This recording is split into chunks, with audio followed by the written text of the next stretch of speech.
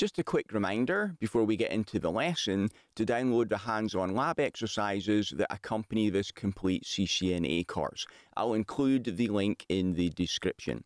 Also remember to subscribe and hit the notifications bell so you don't miss any of the lessons in the course. Okay, let's get into it.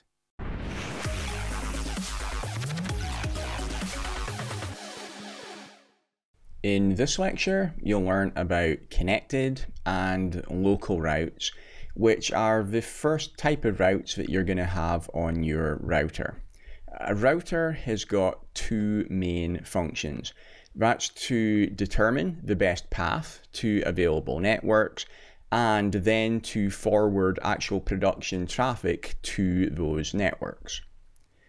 The best available path or paths to a destination network are listed in a router's routing table and will be used for forwarding traffic. So a router may learn lots of different routes, but it's only actually the best routes that are going to make it into the routing table and be used. A routing table is what the router uses to make its forwarding decisions. It consists of directly connected networks and routes configured statically by the administrator or dynamically learned through a routing protocol. For our connected and local routes, one of the first things that you're going to do on the router is configure IP addresses on its interfaces. So you see we've got an example down here, a router with 3 interfaces. And on the first interface, fast Ethernet 0/0, we configure IP address 10.0.0.1. So those are the commands to do that. On the second interface, the commands would be interface fast Ethernet 1/0 and then IP address 10.0.1.1. 255.255.255.0 for the subnet mask, and then we've got fast Ethernet 2/0 with IP address 10.0.2.1. So you already know how to configure IP addresses on the interfaces. You saw that in earlier lectures. Now, when you do configure the IP addresses on the router's interfaces, it will automatically add routes corresponding to those into the routing table.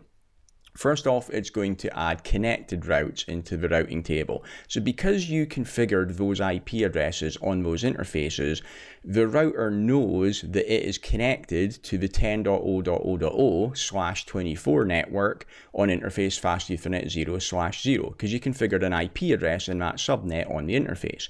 It also knows that it's directly connected to the 10.0.1.0 network /24 on fast Ethernet 1/0, and finally it knows it's connected to the 10.0.2.0/24 network on interface fast Ethernet 2/0. So those routes will be added to the routing table as connected routes. The command to view the routing table on a router is show IP route, and you can see in the example in the slide here, after we configured those IP addresses, those directly connected routes will show up just like this in the routing table. If any traffic for the 10.0.0.0/24 network is now received on another interface on the router, it will forward it out interface fast Ethernet 0/0 because it knows that it is directly connected to that network. If on another interface a router received traffic for the 10.0.1.0/24 network, it would send it out interface fast Ethernet 1/0. And obviously if traffic came in for 10.0.2.0/24 network, that would be sent out interface fast Ethernet 2/0. So as soon as you've configured IP addresses on your router interfaces, it can automatically route traffic between those directly connected networks. Another type of route that is going to show up in your routing table after you've configured IP addresses on your interfaces is local routes. Now, these are only going to show up from iOS version 15. Earlier versions did not show these. Local routes always have a /32 subnet mask, and what they're there for is to show the IP address that is configured on the interface. If I just go back a slide, if you did a show IP route on the router here, you would see the subnets that were available on each interface, but you wouldn't actually know the IP address that was configured on the router. Like interface fast Ethernet 0/0 from a show IP route, it could have IP address 10.0.1 on there, or it could have 10.0.0.254, or it could have 10.0.0. anything we don't actually know from the show IP output. To find out the IP address on the interface, we'd have to do a show IP interface brief or another similar command to find out that information. From iOS 15, it tells you the subnets that are available on each interface, and it also tells you the actual IP address that is configured on the interface as well. So it makes it a bit more convenient for you, the administrator. You can get all that information with just the one command. So you see we're doing the same command here, a show IP route. For the same example, all we've done was configure the IP addresses on the interfaces. We will see the connected routes, and we will see the local routes in the same output from the same show IP route command. So in our example, we'll also see 3 local routes. We'll see one for 10.0.0.1/32 on interface fast Ethernet 0/0.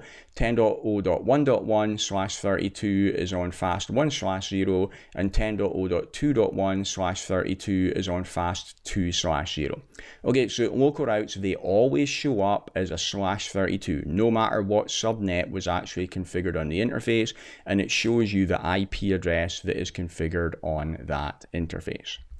Okay, that's everything I needed to tell you about our connected and our local routes. Let's have a look at this in the lab. We'll do that in the next lecture. Thanks for watching. If you'd like to get the complete course ad-free right now, then you can enroll in my CCNA Gold Bootcamp by clicking the link above my head or in the description.